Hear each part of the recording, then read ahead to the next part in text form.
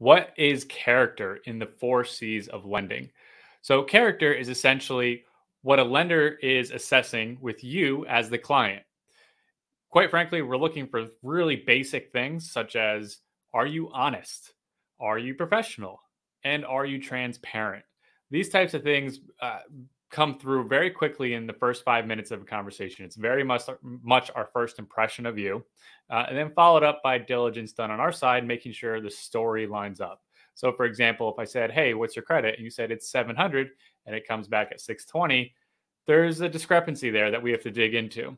Other things might be, what are you going to offer on or is the property under contract? And you say, yes, it's under contract. And then you go to find out you haven't even talked to the seller yet. Those are kind of things that are red flags for lenders. So we just look for the basics: honesty, transparency, and are you professional?